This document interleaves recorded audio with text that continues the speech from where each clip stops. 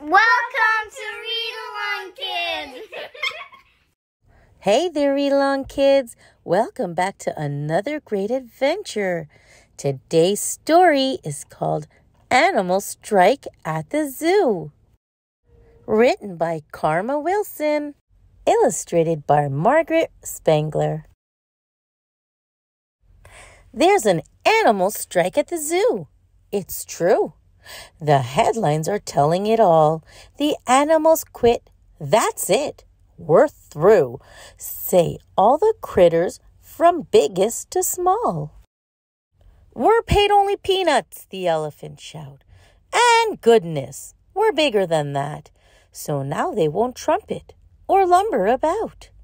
They sit in the shade looking fat. The monkeys won't monkey around anymore. You won't see us climbing again. They wallow like big monkey lumps on the floor. We want a nice pool in our pen. The leopards aren't prowling. The wolf packs aren't howling. The tigers aren't growling. The otters are scowling. Ugh! The worst has come true. There's an animal strike at the zoo. The zebras are looking like horses today. They've painted their stripes in, you see.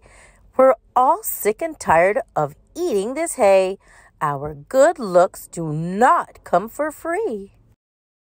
Those silly giraffes are not any better. You won't see our necks anymore.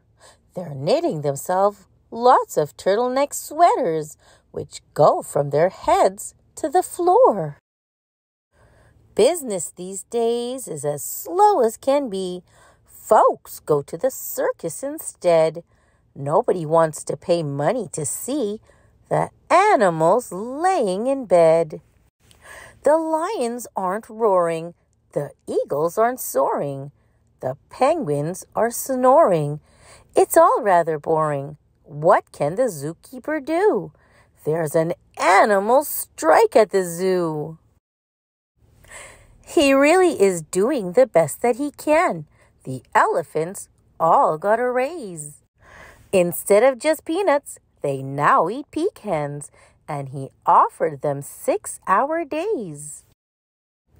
The monkeys were given a small kiddie pool, and he's feeding the zebra sweet oats. But the monkeys complain that the water is cool, and the zebra demand root beer floats. Then in through the gate walks sweet little Sue. She just can't believe that she's here. She always wanted to come to the zoo, and she begged for this trip for a year. But no birdies are peeping. No lizards are creeping. No bunnies are leaping.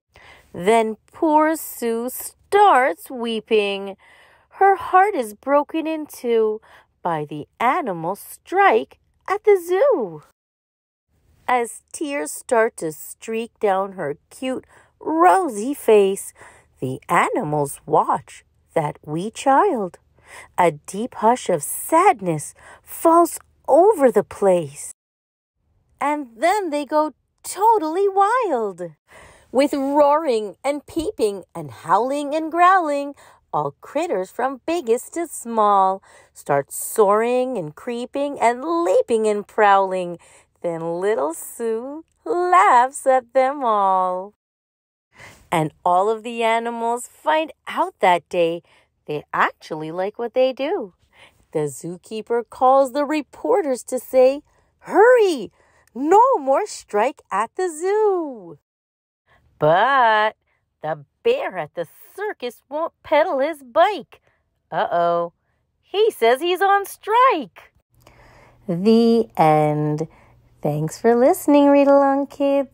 Remember to like, share, and subscribe for more great read-along fun.